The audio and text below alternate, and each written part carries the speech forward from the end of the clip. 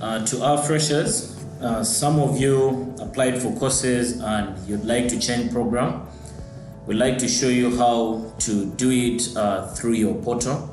Once you are already logged in, as seen in the screen, you'll come to services. It's on your left pane here, services, and then you click apply for services.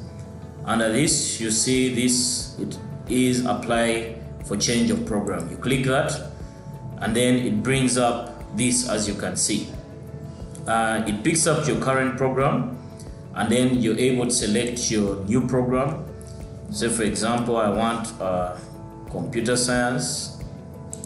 Okay, it should be year 1 by default since you're in year 1, and my study type, I want it day, probably I was an evening, and this must be main campus.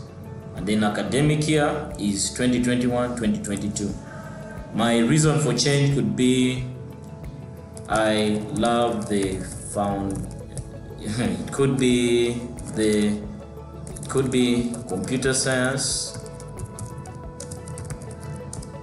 has a rich curriculum that is foundational to my career prospects, something like that.